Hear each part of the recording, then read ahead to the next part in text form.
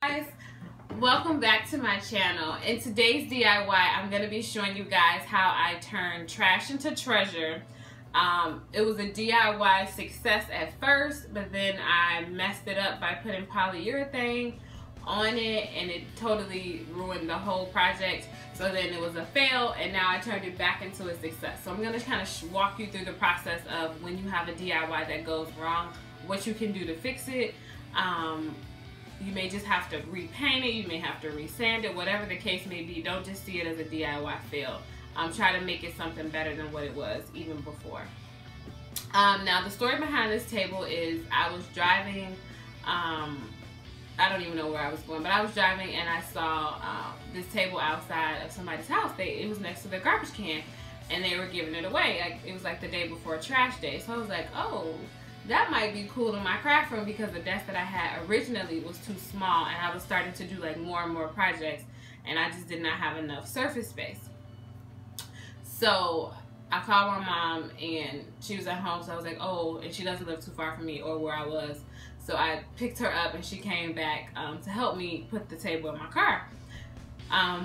We couldn't put it in my car because I didn't have my tools with me to take the legs off the table, and the legs were so high that it wouldn't like fit in my car. So then I had to call my husband and he was asleep. So then he came to help me, help us put it in the car, and I'll show you guys pictures right after this of how we did that. I love turning anything trash into treasure because I feel like it can, like old wood, old stuff you can't get anymore, and all this new stuff I'm not like a fan of because it's like cheap and you know, it's that fake wood and I just don't like it. So anytime I can find something original, that's why I always go to Goodwill and Salvation Army, because people are always giving away like old stuff that they could possibly repurpose and they just don't have the skill to do it, or they don't have the time to do it, or they just don't want to do it. They just rather get rid of it. So I'll gladly take it. So I really love this table. It serves the purpose because it's really, really wide. I can get a lot of projects done on this table. It looks really nice in my craft room, and I can actually do another video if you guys are interested in like a craft room tour of what my craft room actually looks like, and how I like do things. I do want to ask you guys a question of what videos would you like to see next? I think the next video will be like a kitchen series. My husband and I will be redoing our kitchen, and we'll kind of keep you guys updated on that. We're going to be redoing the cabinets, and also I want to redo the floor, but that's going to be like a later down the line. I'm not ready for that just quite yet. And then we are also going to be doing, I'm thinking about doing a wedding series, because I DIY my entire wedding, and I can kind of show you guys some of the projects that I've done that I thought were pretty cool. So let me know in the comments below what you guys would like to see next. We're also planning to do some more build videos soon. Our schedules just haven't allowed it, but we do plan to do some more build videos because those are my favorite videos. I love building. So stay tuned and we'll get into that. So let's get into how I turned this trash into treasure and turned it from a DIY success, failed, then turned success again. Stay tuned.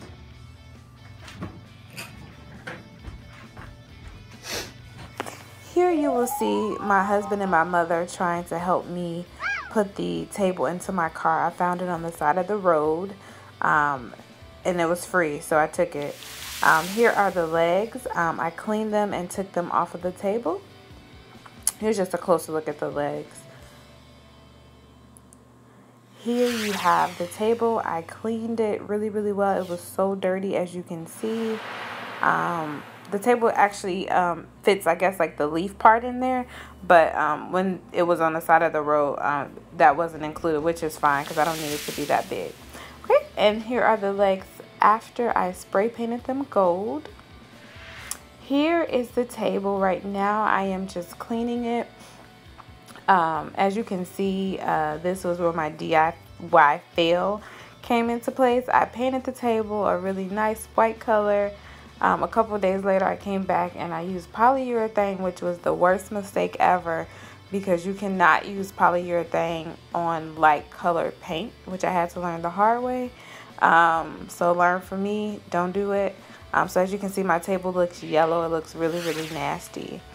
So right now I'm going back over the table with a high gloss white paint, and it's just called High Gloss White by Behr, and I got that from Home Depot.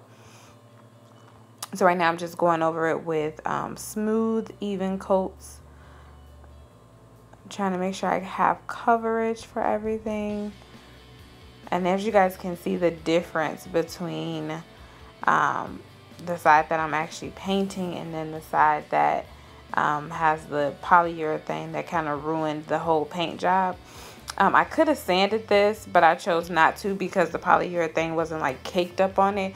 It was still smooth enough so that I could go over it. So as you guys can see, it's a total difference between the damaged pieces and then the newly painted pieces. So paint can do wonders for you. It really, really can.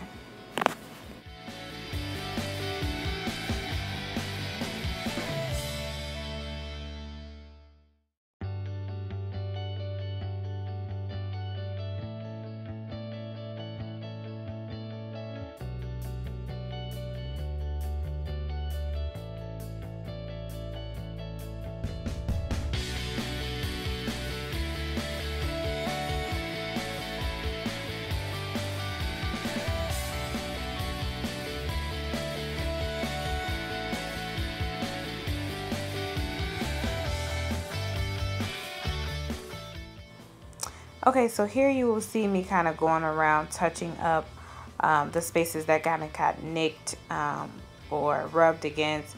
I'm not sure how I even did that, but here you'll just kind of see me going with, I believe this is a 1-inch brush. I'm just going around making sure that I get all, everything, like every inch of the table, everything that looked damaged or had polyurethane still on it. I just kind of went over it again. Move it, please.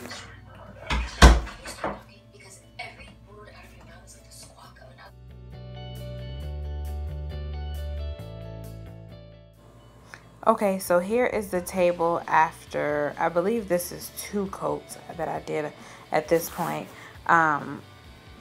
No, this is the second coat now, I'm sorry. So this is the second coat that I'm going over just to make sure that I have everything covered. I don't have any more yellow spots on this table.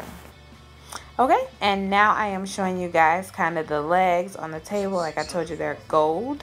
And this is the under the table, which is what I was just showing you. And I'll show you kind of how my husband cut up an old desk and made this into some drawer space, because of course this is a dining room table, so of course it does not have storage, and since this is in my craft room, I need all the storage I can get. And I'm just kind of showing you guys what's in each drawer, and I have 6 of these drawers.